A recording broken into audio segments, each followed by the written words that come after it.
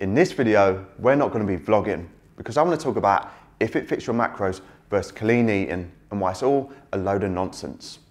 See, the word diet originally comes from the Greek word dieta, which means a manner of living. It doesn't mean good foods, bad foods, clean foods, dirty foods, high carb, low carb, paleo, intermittent fasting, backloading, front loading, I could go on. But again, if a diet has a specific name and it's not your main, it's probably not the best approach for you.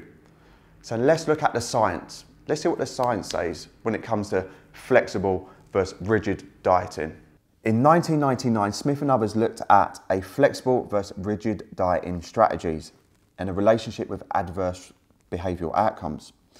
And they found a strong correlation between those which use a flexible dieting approach and the absence of overeating, lower body mass and lower levels of depression and anxiety.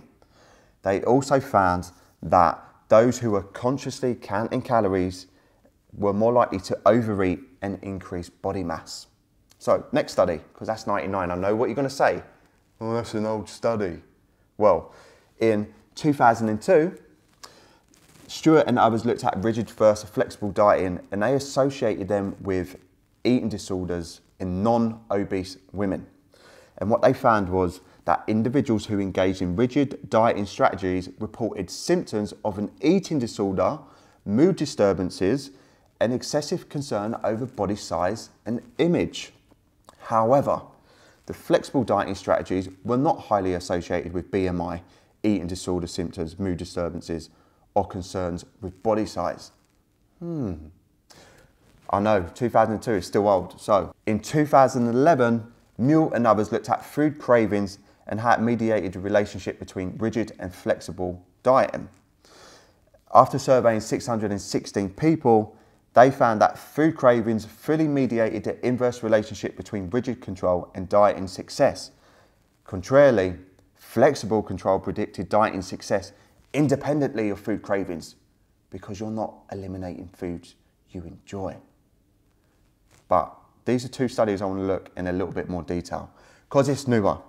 This one was in 2013 and it looked at 106 women who had been on a commercial, can't say who it is, slimming organisation for at least 6 months. And what they found was that rigid restraint correlates with a range of preoccupying cognitions and attentional bias to food and shape-related stimuli. However, those which use a flexible restraint, despite that they had an impaired working memory, it predicted better long-term weight loss. Oh, so the flexible dieting actually had better long-term results. But this is the one. This is the study that, when it came out, I was extremely excited because they looked at a low-calorie diet. This was done in 2012 by Laurie and Cohen and others, and they looked at low-calorie diet with or without bread. Yes, grains affect the gains, or do they? So as you can see here, what they did is that the no bread group increased the discrepancy with recommended consumption, and the no bread group had the most dropouts. And here's two things I've highlighted. We're just going to scroll down and have a look.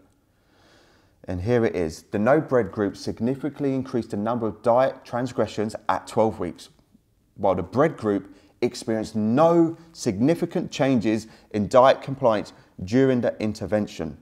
So, the exclusion of bread from the diet may have led to those not sustaining that diet.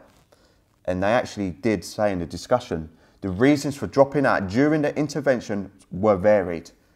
Nevertheless, the bread exclusion in the no bread group was a significant factor. Therefore, not excluding common everyday foods, such as bread or granola, could mean that you have a lower dropout rate. And what does that mean for you? It means you might be able to sustain your diet. So whenever you're looking at, is it a flexible or clean eating approach? The best diet is the one you can stick to, not me, but you. So don't label foods as good or bad or clean or dirty. And if you like granola, you can eat granola.